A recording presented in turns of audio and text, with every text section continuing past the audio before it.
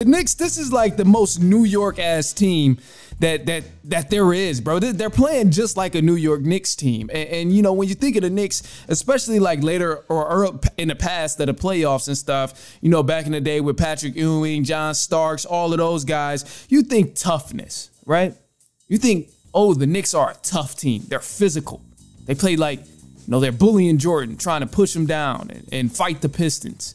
This is pretty much that same Knicks team. And it's always fun seeing the Knicks win. I will say I'm not a Knicks fan, nothing like that. I probably never will be, but it's very entertaining to see them win because right now, each win that the Knicks get, the fans are just tripping. It's wild. The internet is in a frenzy.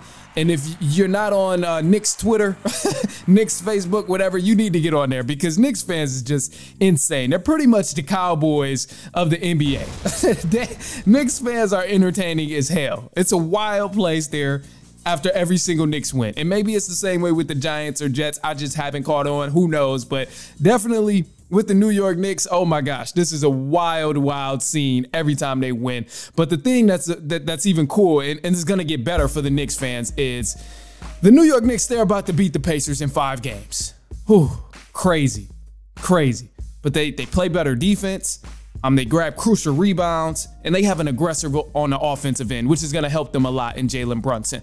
But even though it may not show for the offensive rebounds and the rebounding in the game, man, when you break it down into the stretches of the game, like when teams need extra possessions and when the Knicks need to get the ball back to score, they somehow always end up getting the ball back to score. Because if you look at the totals, it looks fairly even. If you don't watch the game and you just look at the stats, you're going to see, oh, well, what do you mean the Knicks are dominant on the boards? They got the same amount of rebounds. They're getting out-rebounded by the Pacers. What do you mean?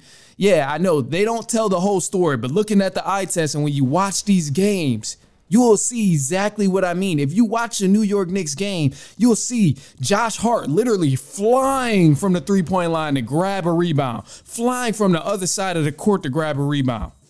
OG Anunoby doing the same thing, flying across the court to grab a rebound and pass the ball right back to Jalen Brunson so he could be the one to shoot. Because he's the offense. Jalen Brunson is the offense, which I'll touch on in a second. But literally, the Knicks are winning these games. They beat the Philadelphia 76ers by punching them straight in the face. And they're beating the Indiana Pacers by doing the same thing, by literally just punching them in the face and being more aggressive.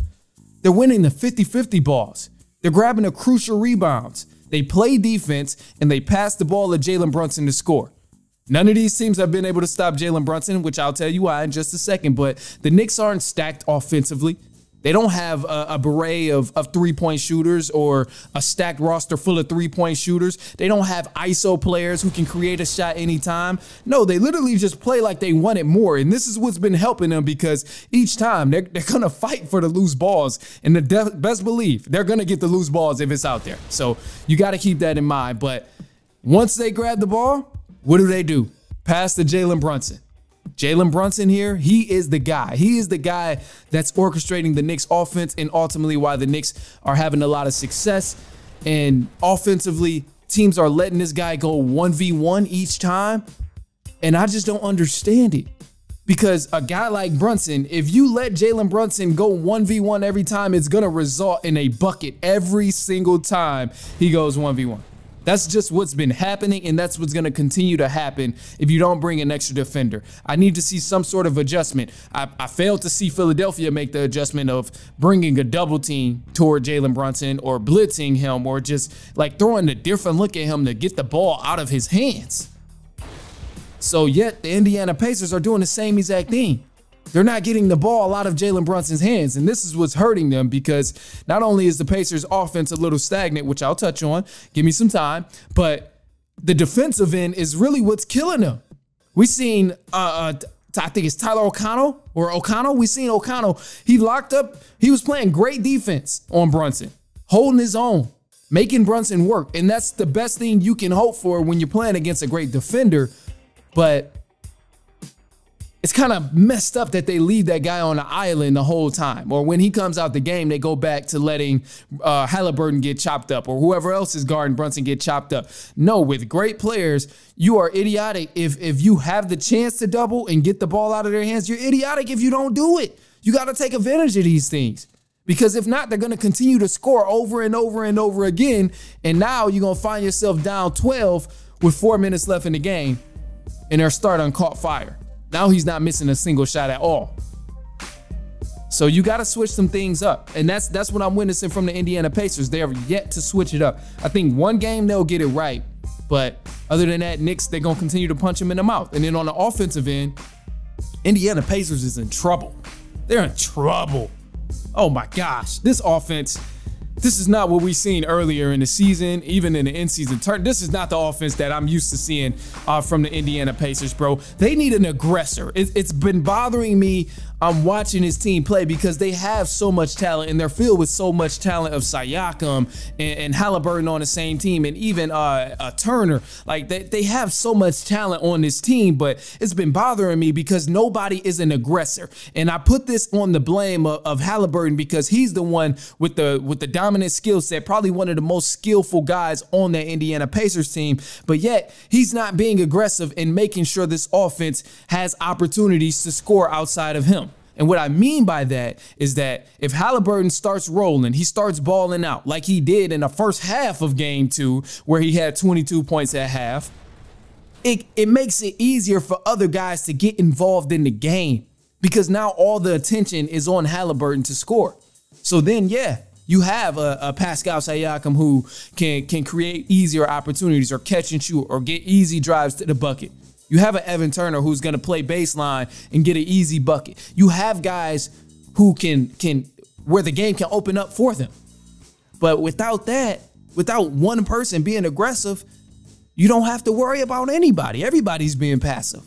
And that's what's hurting the Knicks right now because Halliburton taking one shot in the third quarter? Are you kidding me, bro? Are you kidding me? That's not good enough. I think he took a minimum of 2 shots in the fourth quarter. Didn't really let it fly like that. So don't quote me on the fourth quarter amount of shots, but 1 shot in the third quarter is absolutely ridiculous when the game is close. And you've been aggressive in the first half. So we need to see more out of Tyrese Halliburton. And I think he's going to open up the game for a lot of his teammates. But somebody has to be an aggressor. And they definitely got to play a lot better defense on Brunson and defending him because that's literally why the Knicks are scoring. That's why you see Josh Hart, DiVincenzo getting their buckets because by the time Brunson has already opened up the game and made the focus on him, teams are trying to adjust to that. They're paying more attention to what Brunson is doing on the floor, leaving opportunities for Josh Hart to get an easy layup in the lane, leaving opportunities for DiVincenzo to get an easy open three-pointer. So, hey, man. And then best thing, easy or a good defense creates that easy offense. And I've been noticing that with the New York Knicks as well. But look, man, I got a quick clip of DiVincenzo. This is him after game 2. So DiVincenzo, he had a comment to say about Jalen Brunson's injury. As you know, Brunson, he missed the whole second quarter of game 2. And the man still finished with 30 points. Which crazy, which is insane. But anyway, this is DiVincenzo on Jalen Brunson and that next step mentality. I think there's a blueprint here that Tibbs has laid out, and no matter who's on the court, everybody follows that and doesn't go outside of themselves. So no matter who's in the game, we know what we're looking to get, and any game that we play, as long as we defend and we rebound and we have low turnovers, we can win any game. And, that was the mindset tonight. We hit them in the mouth, and then they came right back in the second quarter and took a lead. I don't know what we were down at halftime, but, we're in the locker room like, we're going to win this game still. We got to do, we got to defend, we got to rebound, limit their second chances, and, and then play our offense, not get outside of ourselves, and that's exactly what we did. So, whoever we have on the court, it's the same thing.